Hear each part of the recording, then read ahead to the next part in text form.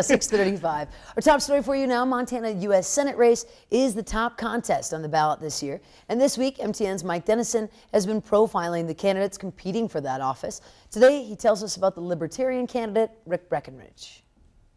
Rick Breckenridge isn't running a big budget campaign for the U.S. Senate and says he spends a lot of time just explaining what libertarians stand for. Libertarian is, the root word is liberty, and the encroaching of governments from all sides, whether it's federal, state, municipality, they keep encroaching more and more and more and taking it away.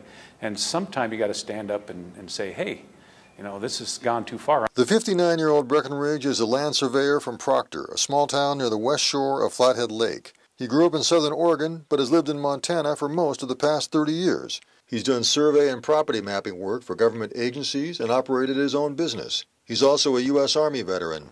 Breckenridge ran for the U.S. House in Montana in 2014 and got 3% of the vote. In this race, he's on the ballot along with Democratic incumbent Senator Jon Tester and Republican challenger Matt Rosendale.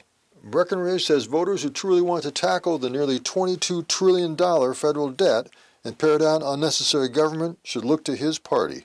Republicans and Democrats have bequeathed to us a 22 trillion reasons to vote Libertarian. Both Democrats and Republicans have proven to us that they can't do it, that we got to get the reins into somebody who can.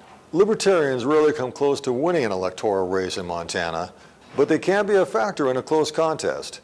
And this particular race should be a tight one on Election Day. Reporting from Helena, Mike Dennison, MTN News. Also, we hinted at it earlier, a live debate among the Montana's U.S. Senate candidates had been scheduled for this Saturday on the MTN stations. Now that the Senate votes on Supreme Court nominee Brett Kavanaugh is set for that day, the debate sponsored by MTN and Yellowstone Public Radio has been postponed.